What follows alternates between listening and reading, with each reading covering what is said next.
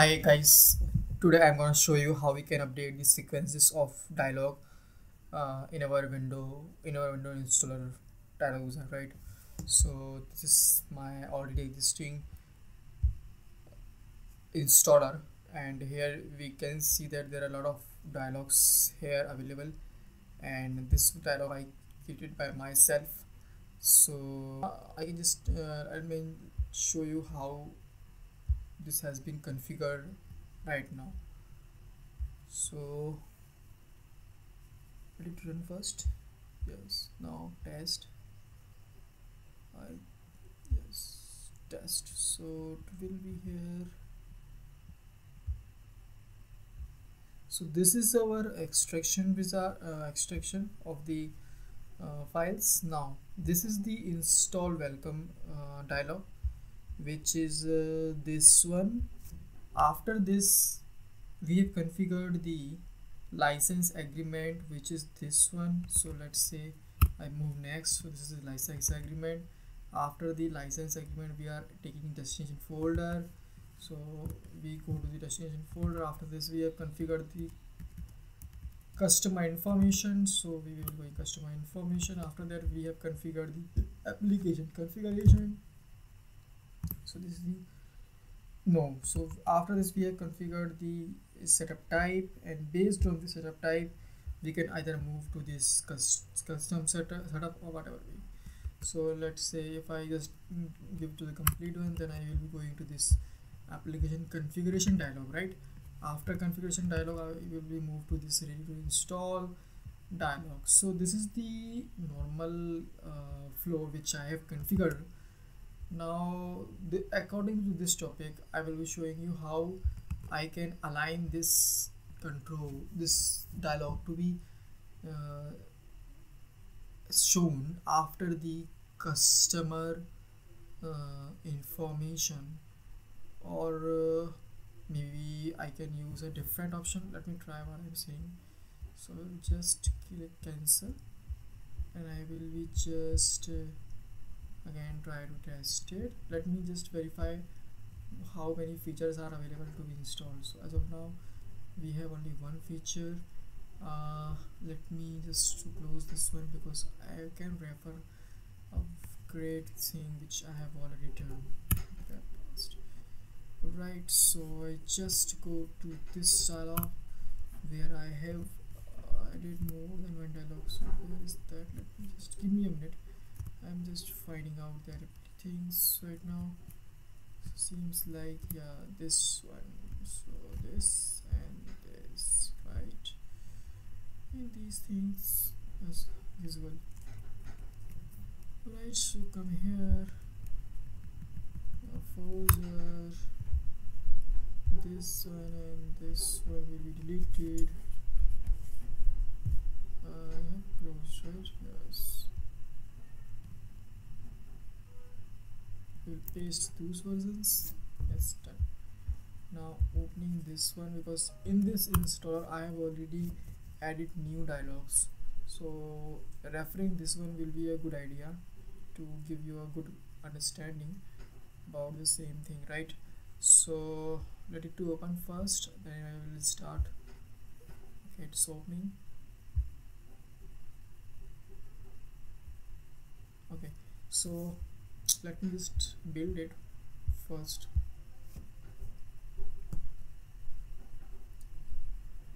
Okay, now let me just show you how it works. So the file extraction,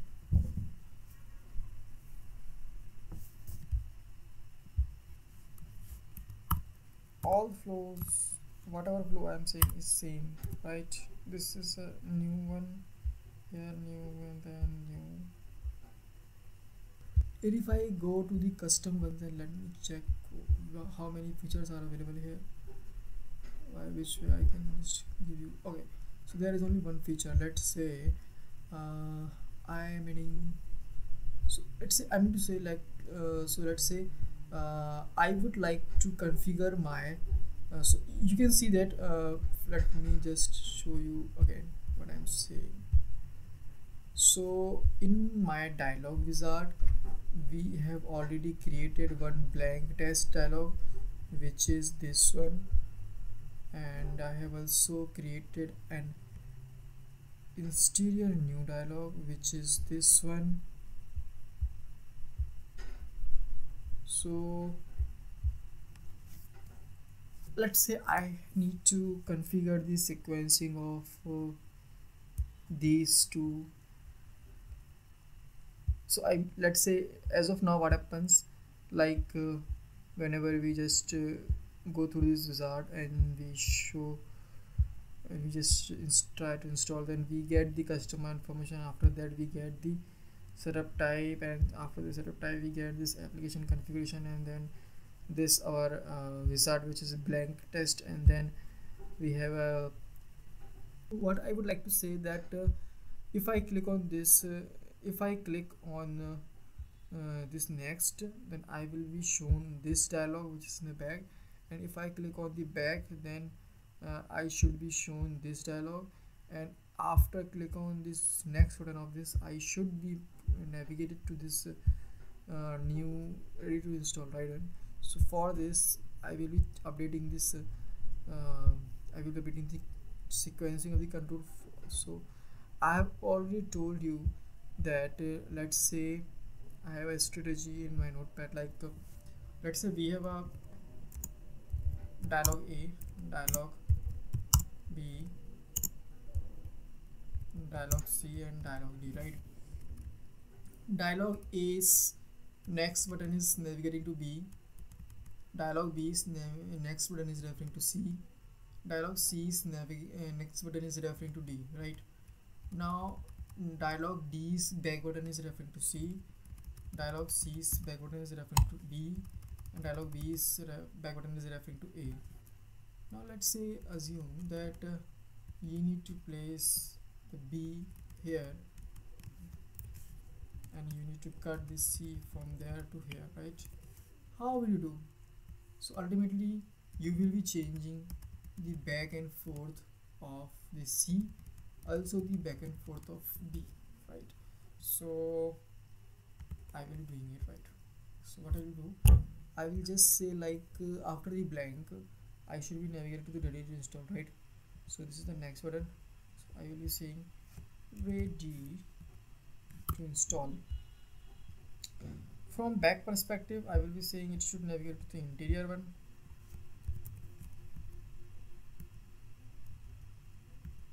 interior new, right? So it's done. Now come to this interior, I will be say back should let me forward to this application configuration, right? And next should forward to the blank dash, right? Now one more thing, from application where we get navigated,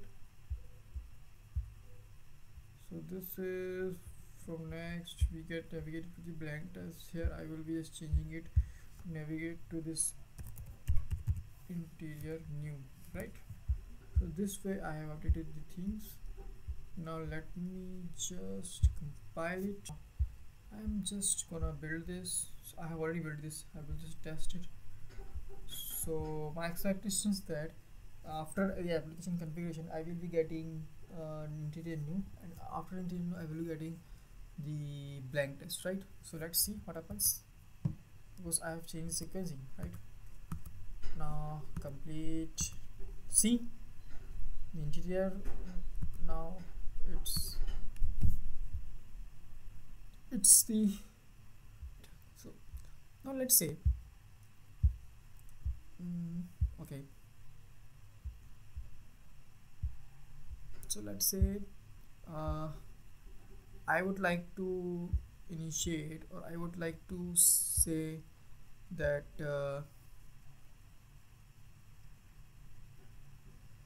okay, let me just come to the point first.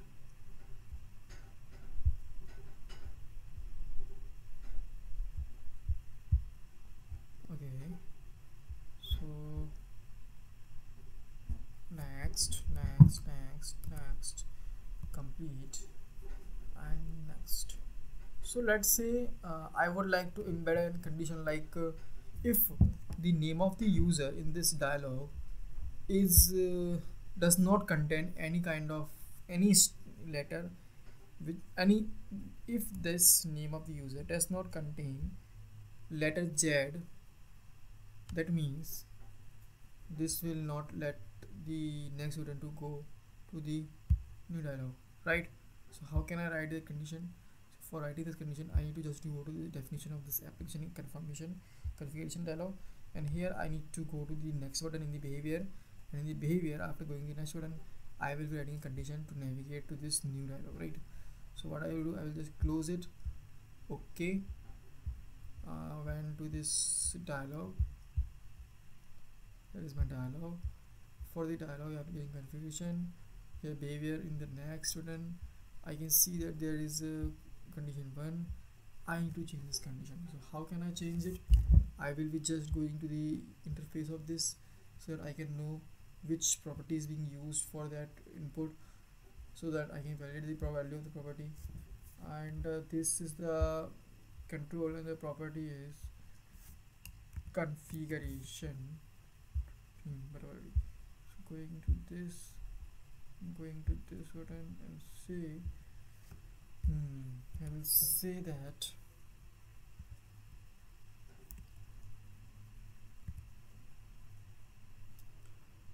okay, so let me open this. Here I will say that like this.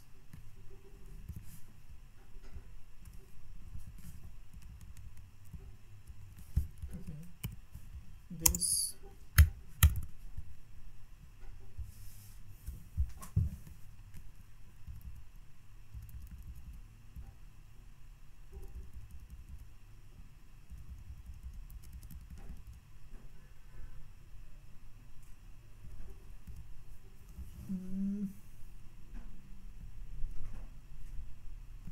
so maybe there could be some function, I don't know what the is, so I'm just leaving it right now. What I can do is that I can check whether the value which was given to that is numerical or what. So how can I test is that, okay, I can say like the username which was entered should not match to this word which is Lala, right? Lala. So I say that Lala should not be a name, right? Or I can say select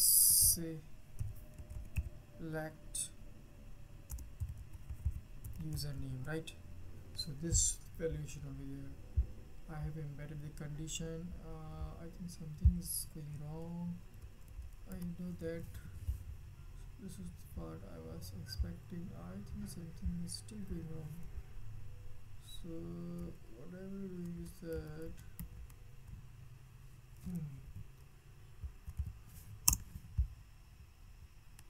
okay, so ultimately this one will it work?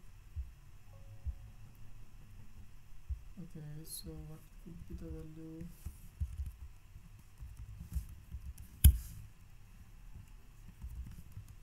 Maybe I need to use this way.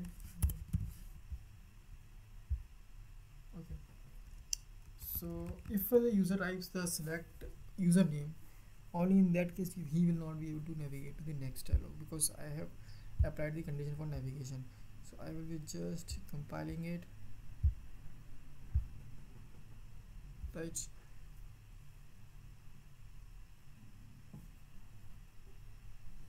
Now checking this thing.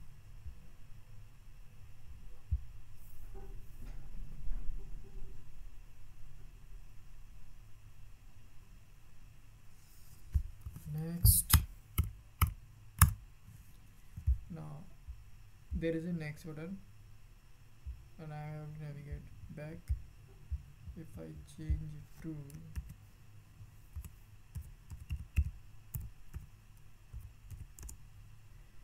select the username, right? Next, back. So now as you can see that whenever we apply, we have to apply any condition on the event or sequencing. Then let's say we can take this example, like in the application configuration, on the next button click, if my condition says that whatever if the user enters the text like select username or select whatever we select username, then he should be directed to this new. He should be directed to the ready to install, and if this is not the case, then it should be directed to the install new, right? So this is my condition. I'm just applying the condition. So this says that if the text entered by the user is select username, then after the application configuration, new dialog will be ready to install.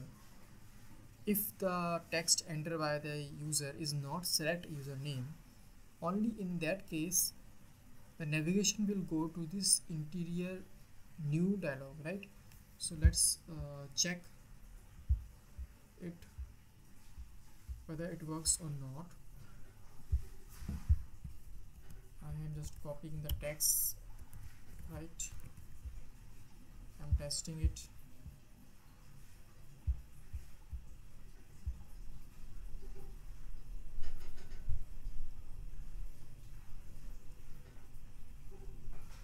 Next. So here let's say this is my code or value. So in that case, this is not the equal to the select username, right? So that means I will be navigated to the interior new dialog. Correct, I got, but if I just type the username like this way, then I will be navigated to the ready to install dialog, which is happening actually. So this is the way to apply the conditions on the sequencing, right? Let me know if there is any recommendation for the same thing. So as of now, just one recommendation: keep path variable simple. So that's done. Thank you guys.